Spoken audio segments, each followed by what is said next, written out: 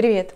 В этом видео мы начнем говорить о том, какие части речи можно сформировать добавлением окончания ing к глаголу.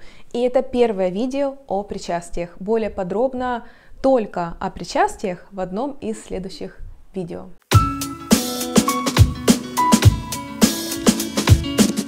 So, participle one или причастие настоящего времени. Читающий, reading, знающий, knowing, танцующий, dancing. Это все причастие настоящего времени. Мы просто берем глагол, добавляем к нему окончание ing, и вот так просто мы формируем, что делающий, танцующий, знающий, бегающий и так далее. Но в английском такие слова, которые отвечают на вопрос, что делая, в русском языке это деепричастие, тоже будут называться participle one. Читая, зная, танцуя. Participle one. То есть слова, отвечающие на вопросы «что делающий» и «что делая» — это причастие настоящего времени или participle one. Easy peasy, lemon squeezy. Когда мы берем глагол и добавляем к нему окончание ing, у нас получается аж две части речи. Не только participle one, который отвечает на вопрос «что делающий» и «что делая», но и gerund. Gerund или герундий — это существительное, которое произошло от глагола, отглагольное существительное. Read плюс ing, reading — чтение. Run плюс ing, running — бегание или бег. Learning — изучение и так далее. Из любого глагола можно сделать participle one или gerund. Даже из non-continuous verbs. Кто забыл, какие глаголы нельзя никогда использовать во временах continuous, вот видео по ссылочке. Возьмем глагол type, печатать. Как мы скажем печатание или печать? Typing. А печатающий? Typing. Печатая? Typing.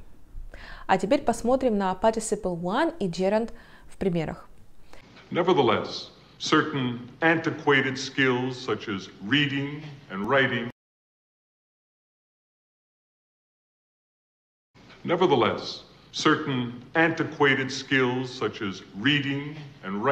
Well, actually, speaking of writing.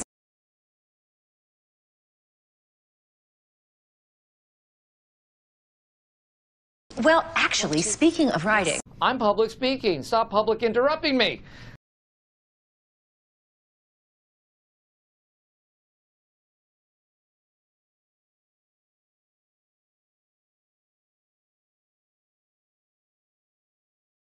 I'm public speaking. Stop public interrupting me. That man shouting at the policeman seems familiar. Тот, орущий на полицейского человек, кажется мне знакомым. Shouting will do no good. Крики делу не помогут. Look at that man crossing the street. Взгляни на этого человека, переходящего улицу.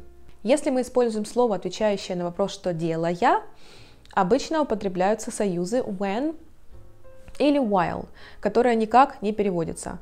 Обычно, но можно и без них, смысл не поменяется. When going home, I met an old friend of mine. Идя домой, когда я шел домой, я встретил своего старого друга. While having dinner, we discussed many questions. Обедая, мы обсудили много вопросов. Если действие является обычным или повторяющимся, то перед причастным оборотом ставится только when, а не while. When driving a car, I always fasten the seatbelt. Ведя машину, я всегда пристегиваюсь. Или пристегиваю ремень. Кстати говоря, participle one как самостоятельная часть речи и как раз таки употребляется для образования времен continuous. They are watching a new film now. Сейчас они смотрят новый фильм. Сейчас они есть смотрящие новый фильм. They were watching a new film at that time last night. Они смотрели или были смотрящими новый фильм в это время вчера вечером. They will be watching a new film at this time tomorrow. Они будут смотреть новый фильм в это время завтра. Ну или будут смотрящими этот фильм завтра. Ну вот, пожалуй, и все на сегодня. А в следующих видео, как уже я сказала, мы будем говорить о participles, только participles, о временах и залогах более подробно. Love ya. Bye.